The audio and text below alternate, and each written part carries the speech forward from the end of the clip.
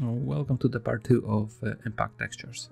Last texture we did in the part 1 I think it was very stylized, and this time maybe I'm gonna add a lot more details to the textures, and we're gonna have some randomization as well. So we're gonna start with the basic shape, cut into it,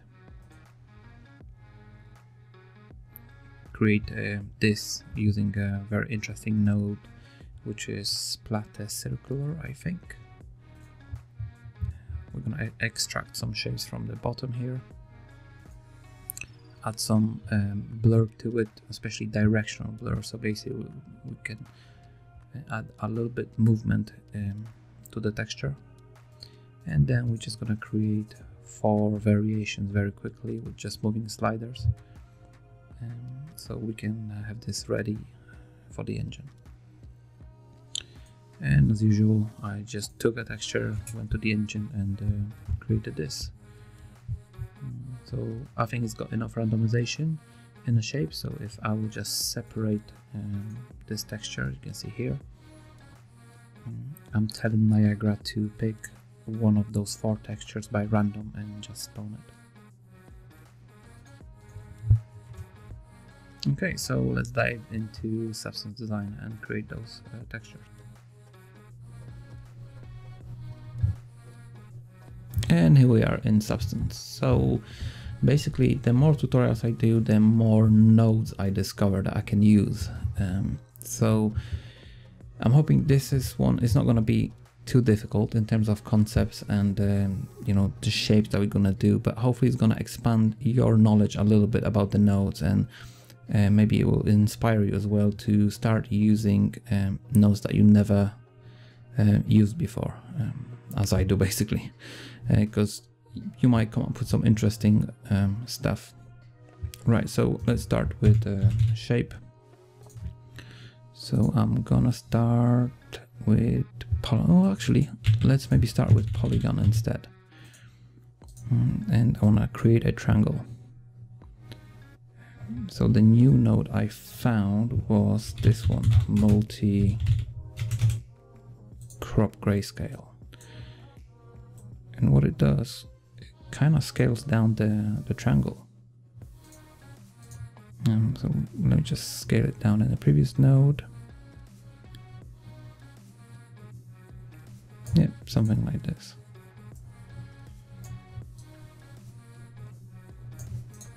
I'm gonna offset it as well to the center using the transformation. And now what I want to do, I want to cut out some interesting circular shapes into this triangle. So I've done many tests and I think the cells are the best for this kind of job. I'm going to use histogram scan, something like this, maybe position at 0.1, and I want to scale it. So I'm gonna stretch it by 300.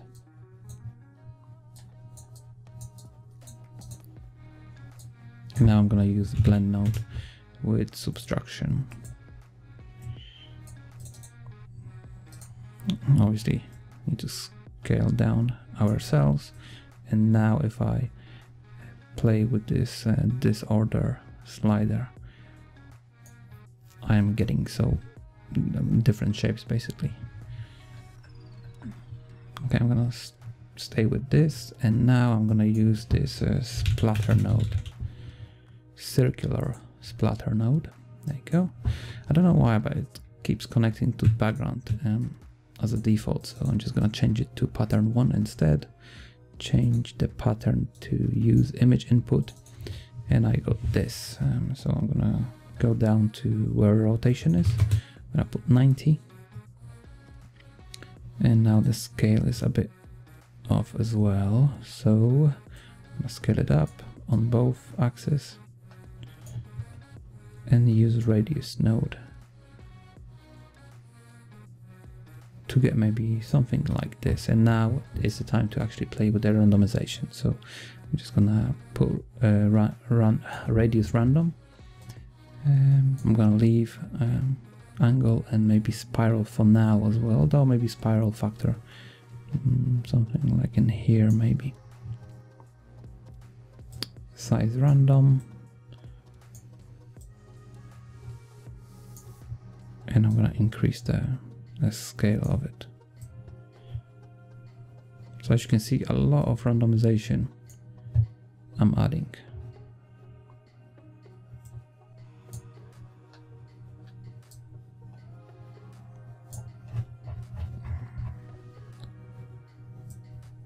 Okay, so it does look a little bit ridiculous, but stay with me.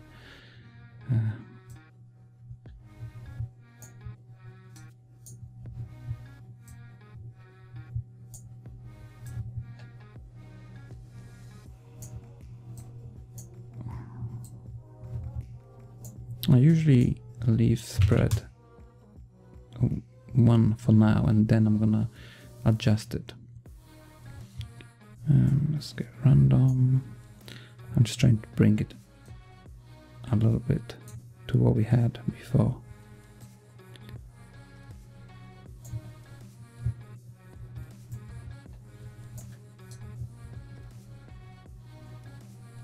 Okay, let's leave it like this and maybe come back later to fix some stuff.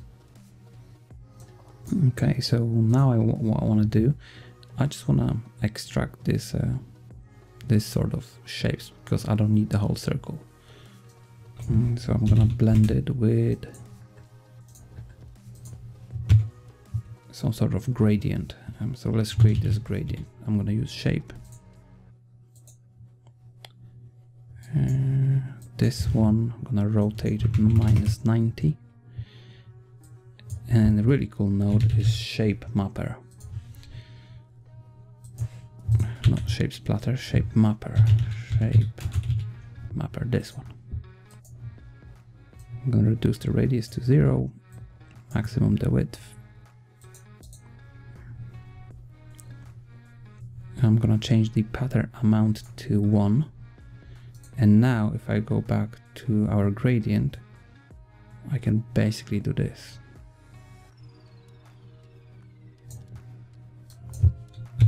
I'm gonna use histogram scan as well, because I need this mask to be sharp. And I'm gonna blur it just a bit. I also want to disable tiling, because like you can see it's popping on this side as well.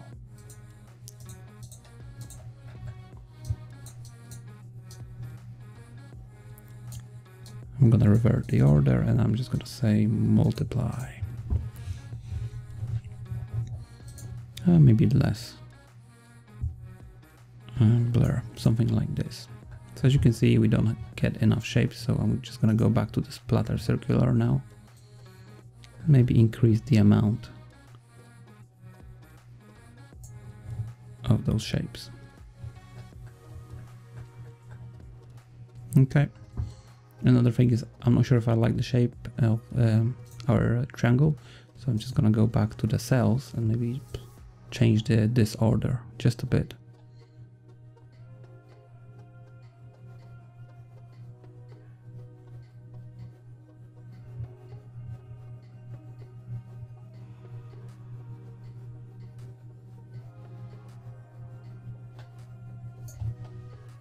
I think this might work. And now I'm just gonna change maybe the pattern amount so I can get more. What I'm looking now is just, I'm looking for some interesting shape.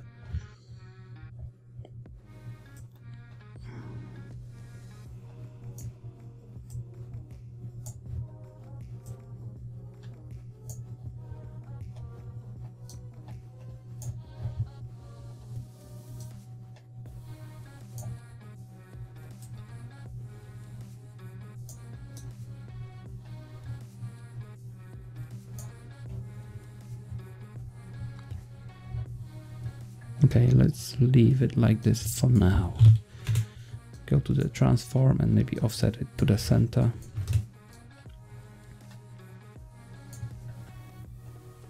And maybe let's try to stretch it 150.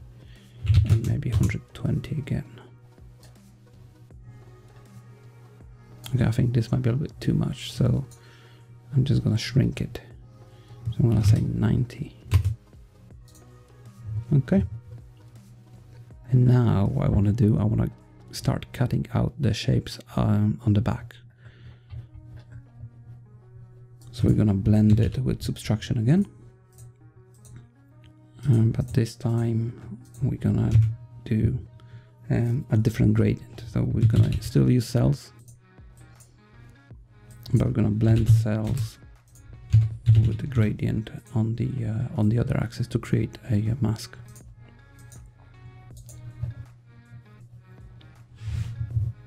Minus 90, or maybe 180. Okay, and we're gonna multiply it. So we need a histogram scan so we can have better control of our gradient. So basically it could be a lot more sharper.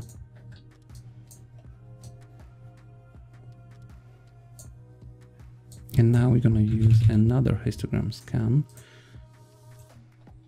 so we can have even more control over the dots. And now we're gonna just plug it in.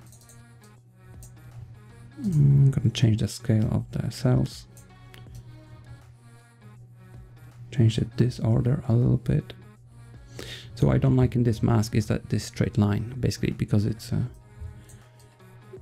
just a very straight line, so I'm gonna warp it.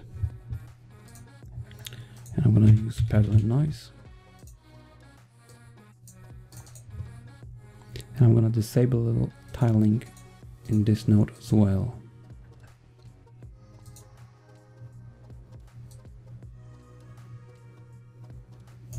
Okay, I'm just trying to break the shape of this straight line, so something like this maybe. And this will be our mask.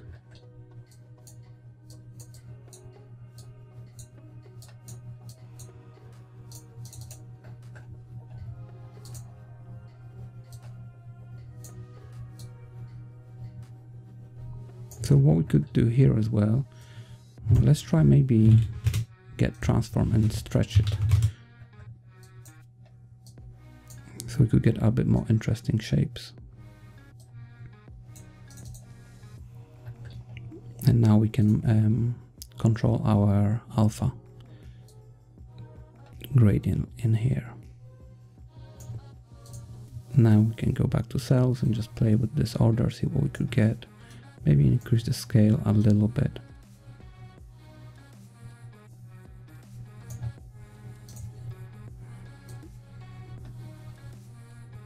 Get the histogram adjustments maybe. Okay, so we're cutting into those edges here as well, which is kind of what we want.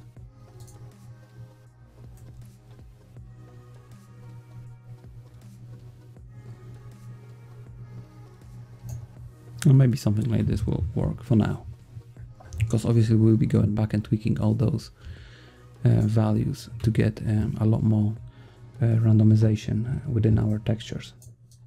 Okay. So maybe let's try to break the shape even further using warp. I'm gonna use cells as I need very sharp adjustment shapes.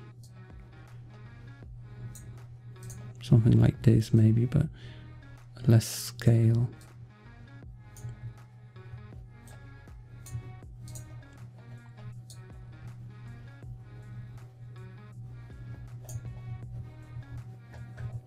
Okay, I'm gonna use multi-warp, multi-directional warp grayscale. I'm gonna use parallel noise. I probably need transformation as well because I want to stretch it. So as you can see, this is not great, so I'm gonna change the mode to chain. And I'm gonna go back to our transform. I'm gonna scale it by 300% and maybe reduce the scale of the parallel noise.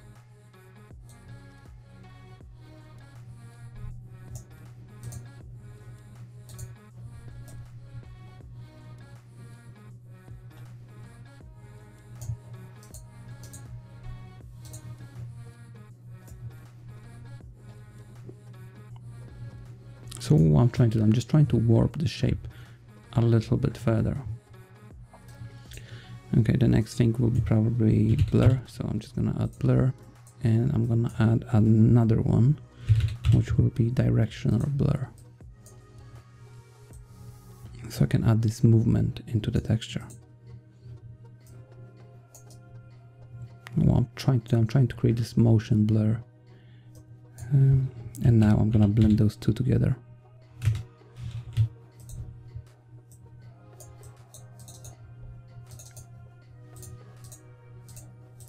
And I'm gonna blend it using maybe max lighten. That might work.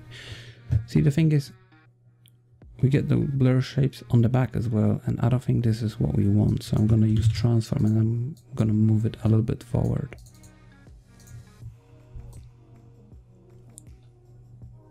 Like this, to indicate basically that movement is happening in this direction. Now I'm gonna center the texture a little bit better and add another blur.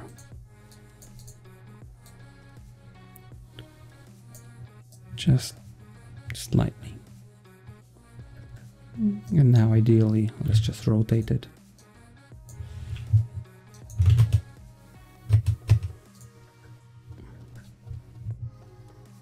Actually looks like a hand of some sort of monster. What I like to do as well is to add gradient map and add some color to it, just to see how it might look with some color.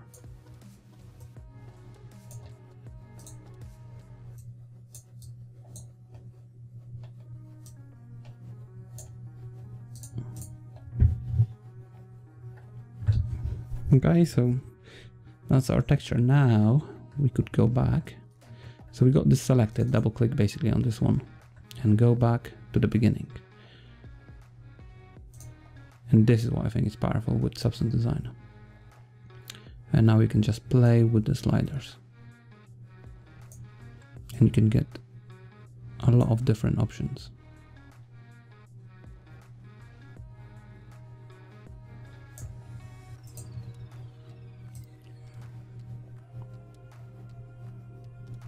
Maybe you just want like sparks basically. So scale it down, one of those sliders. You can also go back to cells maybe and change the disorder, so you're gonna get different shapes of the triangles.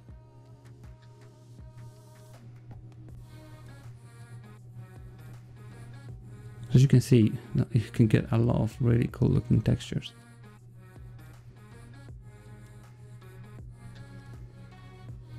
Okay, so maybe let's try pick something like this and now go back to the splatter circular.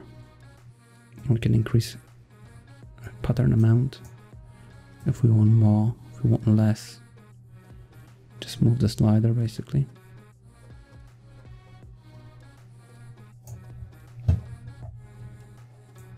Now we could change the radius as well, just to get a bit more randomization.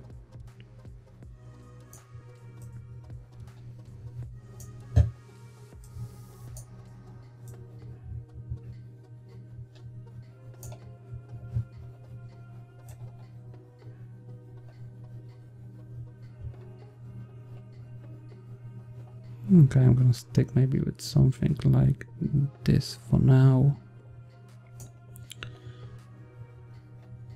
And change the size of it as well.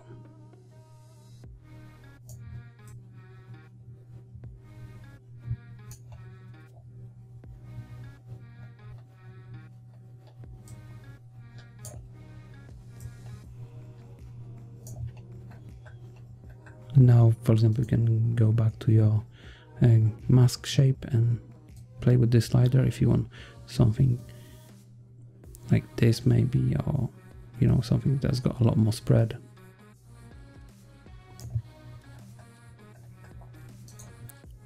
You can, you know, just select all those nodes that you designed to be random, and to add randomization to your shape, and just, you know, change those values.